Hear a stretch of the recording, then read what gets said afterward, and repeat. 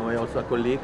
And I saw his wonderful posters in the street saying that he was going to have his opening at Chase Contemporary. I'm a collectioner of Ole's work tonight, so I'm very happy. And I love his work because it is something that it takes out from the urban environment and it gives it back to that through the same technique, the poster. I think art should be given back to the public.